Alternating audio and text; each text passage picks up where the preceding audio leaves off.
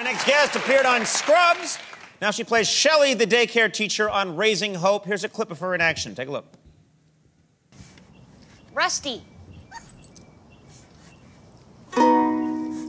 Sometimes things can make you sad. Sometimes things can make you mad.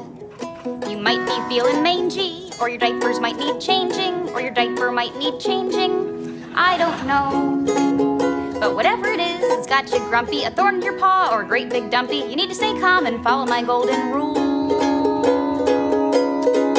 Don't bite. You know, I've wanted to talk to you for a while, and I'm so glad that you're here. And I sort of wanted to find out about you, first of all. Like, for example, you consider yourself a country girl. Is that right? Which I didn't know that was true, but... Yeah, kind of. I mean, I grew up in what I thought was the country, because I was born in New Jersey, but then when I was 8, we moved to Pennsylvania. Oh yeah, New Jersey's not the country. No, right? It's a nice state, though. It gets a bad rap, but it's a nice state. But yeah, you moved to Pennsylvania? Yeah, to Nazareth, Pennsylvania, where there really isn't much happening. Oh, you're from Nazareth?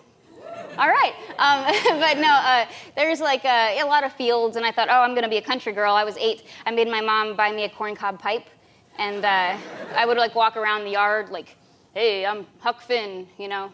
But I wasn't. But nobody has no one smoked a corncob pipe in like 200 years. No, but oddly, they sold them at the Bagel Smith in New Jersey.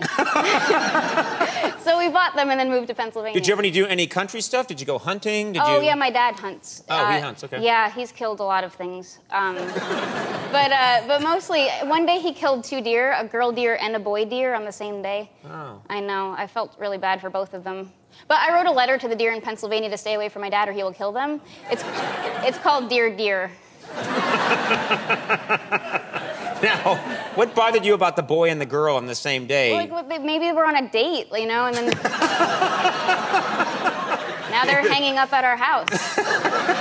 They're together. Still, right? They look happy. Now, in that clip, you were playing the ukulele. Was that the first instrument that you picked up, or have you always been musical? Well, I've always played instruments. I played the piano since I was 4, and then when I was 9, the band director came to school, and they let you pick an instrument, and he played, like, you know, all the different instruments, and then the trombone. He played the trombone, and I was like, oh, man, everybody's going to pick the trombone. That's, like, clearly the coolest one. But it was only me and this kid Ryan that picked trombone. Everybody else picked like saxophone or drums or something. Like, yeah. I played trombone. I even played in the marching band, but I wasn't very good, so I would just kind of like move my slide, like pretending, you know. It's an easy instrument to fake. It you is. Don't even have to really know it. Nobody knew. You don't have to just. If you're having a bad day, you're just like whatever, you know. You don't. Just move your arm around. Sure. Yeah. Now, speaking of music, you do a monthly musical show. Tell us, well, tell us about this show. What's it called? Well, it's at the Steve Allen Theater, and it's called Playin with Micucci. But that's my name, Micucci.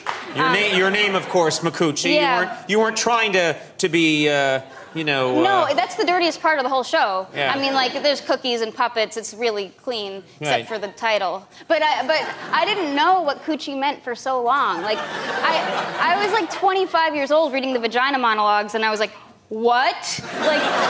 Wait, so this is your last name, and you didn't know? No, and then, so all the times the kids had made fun of me, I had no idea what they were talking about. It was like I had this flash, like all the times kids made fun of me. Like if we have a kid, we should, like, name him Phil. Like... Or like,